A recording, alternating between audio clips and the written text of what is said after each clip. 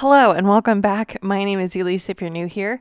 Today I'm going to show you a video about heat embossing over Copic colored images. This is featuring new stamps and dies from the Waffle flower release out today. If you're watching this when it launches July the 5th. It's a Christmas in July release and there's a lot of fun things, but I was really drawn to these poinsettia flowers. So I started out kind of by knowing how I wanted to lay this out.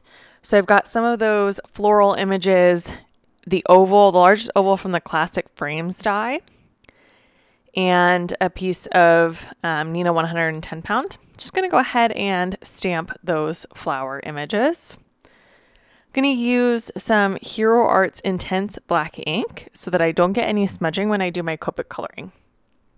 Now the key here is once I have done the stamping, I am going to leave these floral images in my Misti door exactly where they are because I'm going to come back and stamp them again to do my heat embossing. I'm going to go ahead and stamp these down twice so that I get a really good impression.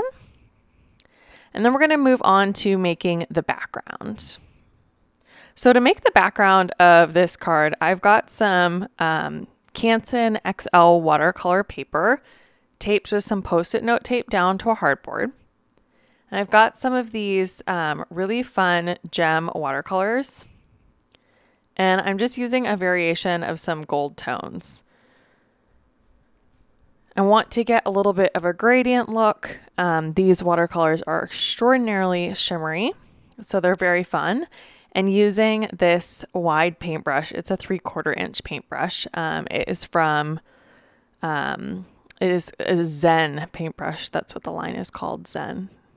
I think it's from Royal and something. I'll have it linked down below, along with all the other supplies that I'm using. I'm just kind of making a gradient, and I kind of want this to look a little bit streaky.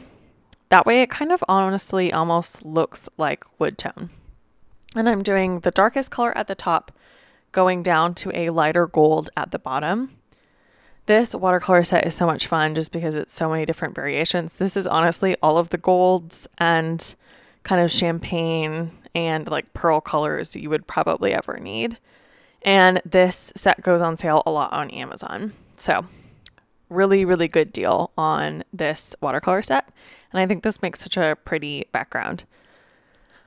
So I am just going back and forth with this. I played with this for probably about 10 minutes. Got it to a place where I was happy with it, and then set it aside to completely air dry. Like I said at the start of this video, this is a part of a Christmas in July theme release. I think that's so much fun. Gives you a lot of time if you want to make all of your holiday and Christmas cards. Gives you a lot of time to get them going because, as we all know, it takes us a while to make cards.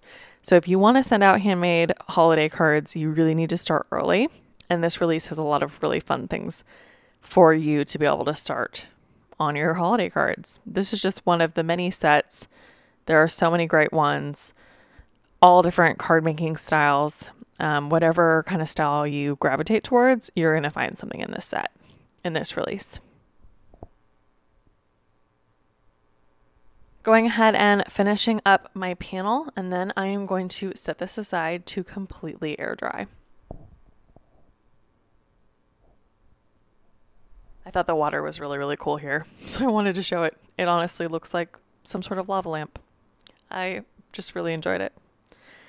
Here is a look at the Copic markers I'm going to be using today. This is probably my favorite holiday red and green combination. I've got the Copic coloring in here sped up because I'm doing pretty much the same thing for all three flowers. I'm just showing this larger cluster, and then I will skip the other portions. I love this red combo for Christmas. It's R59, 39, and 29. It's also not usually a combo that I go for. I usually tend to stick to the exact same color family, but because these all end in 9, they work really well together. I actually think I got this combo from Christy Gets Crafty here on YouTube. Just going ahead, I color my Copic images darkest to lightest. So laying down my darkest color, and then I will move to my lightest shade.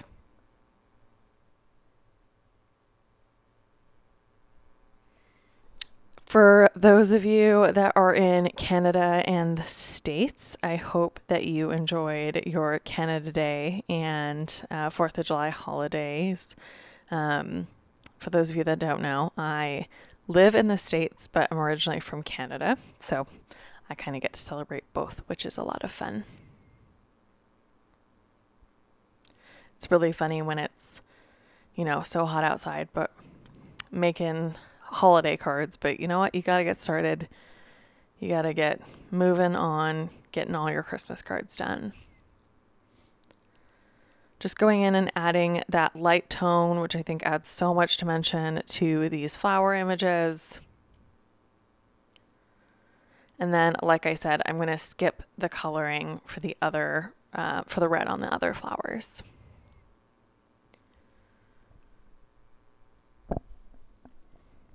I just go in with one color of yellow for the centers. This is really nothing fancy. I'm just laying down some yellow coloring. They're so small, it doesn't make sense to do shading on those. Using my favorite green combo, it is G46, 43, and 40. I actually bought this pack of colors on a tri-blend color pack from Amazon. They often have pretty good deals on these color packs, so maybe check there if you are starting to build your Copic collection or are looking for some more colors. I really like these because they're a little bit more muted, but I find them to be a very neutral tone green. They're not overly blue or overly yellow.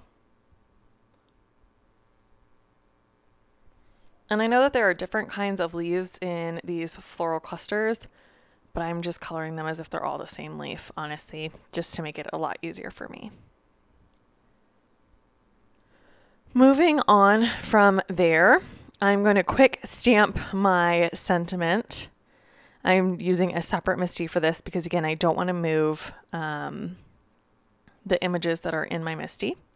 Stamping down with VersaMark and using some Gina Fine Detail Gold embossing powder. Getting that Season's Greetings coated, and then I'm going to heat emboss it. And then in a second, you'll see me run it through my die cut machine. Now back to my original mini Misti here. I'm going to go ahead and use some VersaMark, stamp down, and it's just going to go right over those stamp lines. You won't see the black lines anymore. When you look at the final project, all you see are the pretty gold heat emboss lines. If you Copic color on to heat emboss lines, it does potentially harm your nibs and you'll have to replace them a little bit more often. So I find that if you have a Misti or a stamp positioner, this is the way to do it. Plus, for me, I'm not good at something like no line coloring. I want black lines so that I can really, really see what I'm doing. Gonna go ahead and get that heat set, and then we can move on to do our die cutting. So I've got the coordinating dies all placed already with some purple tape, and then that classic frames, that's the largest oval, and it's just gonna add a little bit of stitch detail. I really love those dies. I'm also going to use my largest A2 panel from the A2 stacked and cut out my watercolor background. As you can see, it's very, very shimmery. I really like that. Gonna go ahead and use some adhesive roller to add that on to my card base. And then from here, it's basically final touches of adding my other images. My card base is Nina Solar White 110 pound. So I'm just trying to position this how I think I'm going to want them to go. I know that I want the one large cluster on one side and the two smaller images on the other, kind of anchoring it on either corner. Gonna go ahead and use some foam tape to pop up that sentiment. Get that down. And then I'm gonna use some doubled up. So I just fold over my foam tape so that I get 2 layers of foam tape to put onto those flowers. I'm gonna stick those down, and then that really completes my card. I'm just gonna mess with this for a little while, get these where I want them, and make sure they're really well stuck down. I hope that you guys enjoyed watching this video. If you are in the market for some holiday stamp sets, be sure to check out the new release from Waffle Flower. I know that you're really gonna like it. All of the links to everything that you are looking for are down below in the description box. If you want to see more from me, I'd love to have you subscribe to my channel. Go ahead and hit the like button, and I will catch you in the next one. Thank you so much.